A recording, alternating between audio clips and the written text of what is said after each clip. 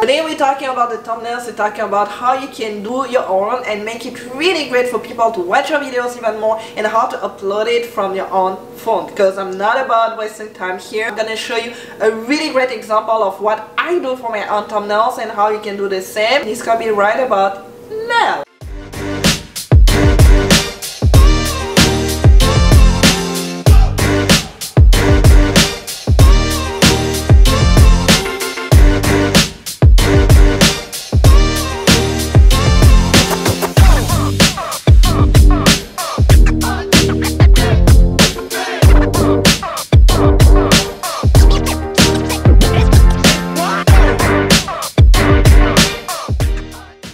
Welcome back to my channel. Salut les amis, bienvenue et bon retour sur ma chaîne. Hola, bienvenue de la Ani canal. Konnichiwa, watashi no channel ni yokoso. I hope you're doing fine today. This is another day, another week, and another video of me about getting creative with a thumbnail. Why? Because thumbnails, they are becoming more and more important, if not necessarily crucial, for people to actually get intrigued and watch more of your videos. And especially when you're beginning and you're starting off, people don't know you. People have yet to know you and have yet to discover you. So two factors here play into the algorithm and people being able to find your channel: the watch time and the thumbnail. The watch time is how long people are going to watch your videos for, but for that they need to get to discover your channel and be intrigued in knowing more of your channel, you know, and that starts with the main door of your house, the thumbnail. You know, the biggest mistake that people do is to get a screenshot from their videos. Unless you're really well known, people need to be intrigued, people need to be enticed to watch more, you know. So you don't want to take a random screenshot from your videos and people are gonna just click on it. It's not happening in 2020. I'm sorry. Really gotta make it more intentional. I'll show you what I use for my own thumbnail, because it's Canva. I'm in love with Canva. Years that I've been with them, and I do pretty much everything with them. Before getting to the technical part, because it's gonna be a little bit later, if you're talking about a specific theme or anything fashion or anything YouTube equipment, you want to look on Google or you want to look on YouTube what people already did about it when it comes to the thumbnail, when it comes to the visual, which one attractive to you the most and why. In order for you to make people feel the same way, you need to realize why you're feeling that way. Is it because of the color? Is it because of the graphic? Is it because of the title? Is it intriguing? Is it because it's like straight to the point and you know what to expect and then you just go for it? It's gonna reveal a lot more of your personality at that level. You can do the same for your own thumbnail. Again, here it's not copy pasting, it's taking inspiration. When you get to feel a certain way, get to deconstruct what makes you feel what when you're looking at the thumbnails. Indications of what you like or what you don't like about the thumbnail. You don't want to spend hours and hours and hours on looking on everybody's thumbnails. You want to get to 2, 3, maybe 4 maximum, and then you move on. Something I got to realize over the time with me exploring and doing different type of thumbnails is that people love seeing people's face and reactions. It's much more so because we are visual as part of being a human being and we connect with emotions. So whenever we're gonna see people reacting a certain way and or showing a certain emotions, we're gonna feel a certain type of way. A good way could be a bad way, but we're gonna react. Your face being on your thumbnail is something that I highly suggest. Because as far as being a human beings, we have a lot of different emotions. You have 7 main emotions in general. It could be the anger, it could be the surprise, it could be the happiness, it could be the disgust, it could be the fear, it could be the contempt. It could be those type of emotions that really people are gonna be able to see. Practice it. I love it when I say practice it, because when it comes to the fear, I'm like, oh. When it comes to disgust, I'm like, yeah. I'm gonna use the thumbnail that I did for my YouTube equipment. I'm gonna go step by step onto what I did. The first thing that I did was to take multiple shots. Once everything is good, I took the pictures. Now I'm gonna get them onto my phone, because then I'm gonna be able to edit them before getting them on Canva. I wanted to show a type of surprise, or just like I don't know which one to pick, because when it comes to having YouTube equipment we have a lot of choices, so sometimes we don't know what to pick. That's a bit of the feeling that I want to showcase here. Quick of changes to just make anything a little bit more brighter, so let me show you. I go on changes and then I'm doing that. And usually when I do that, I love the, sometimes I like it, sometimes I'm like, not sure. But this one I actually like. I'm gonna just cancel just to see. And I don't hate it actually. I don't hate it. I don't hate it. But I'm trying to see any picture that actually can be a little bit more closer. Let's get that one. I love that one because you can see my emotion and you can see everything. So I'm going to do a quick color correction here. I'm going to be able to change the filter. I'm going to go with maybe the color like that or something a little bit more like moodier. I love that because at the same time it's a bit bright but not as much. That one is good and I'm probably gonna pick this one. I'm gonna go on Facetune to do a bit of a blurring when it comes to the background first. Before getting to the blur background, I'll correct again here a bit to see whatever it's gonna give me. So I'm gonna go into retouch and I'm gonna go automatically.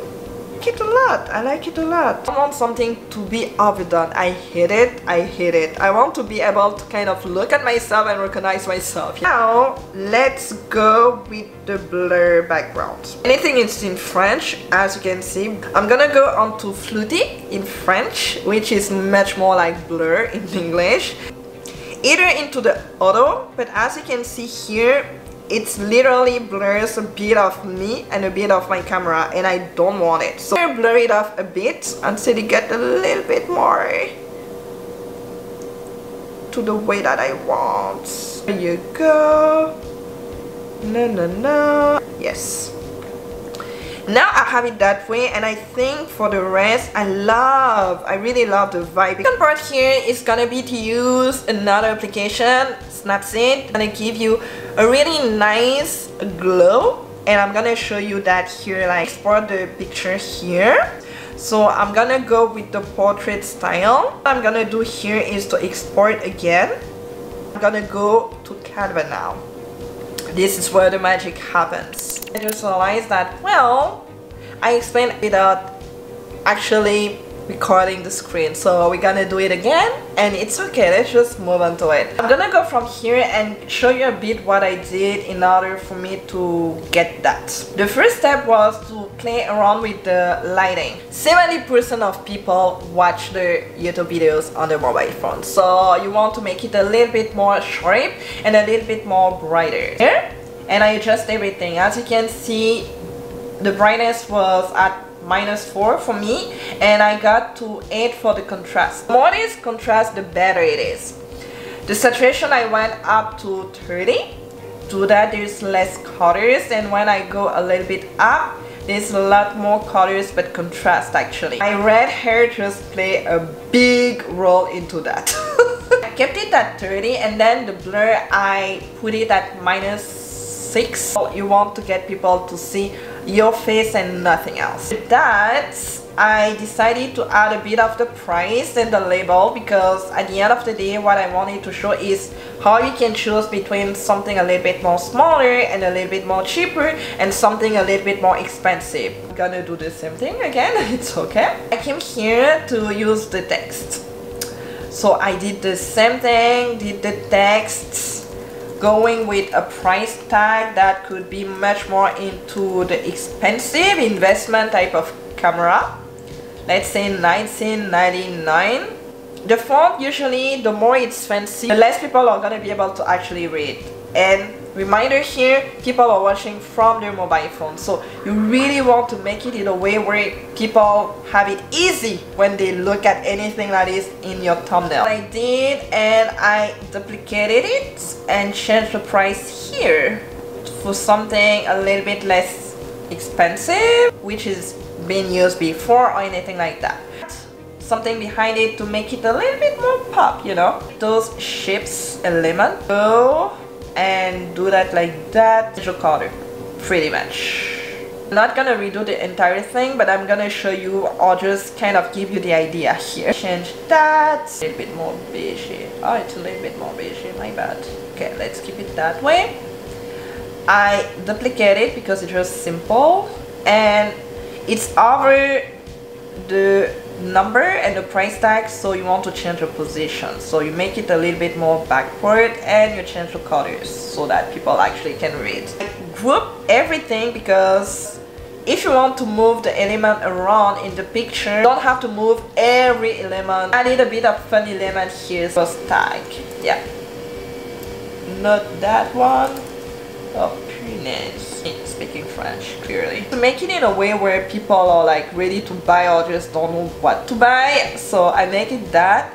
I duplicated it and I added one here. It's gonna be the same concept, so I'm just gonna move everything that I did here down below. Pop, and you want your title to be literally what people can see from the get-go.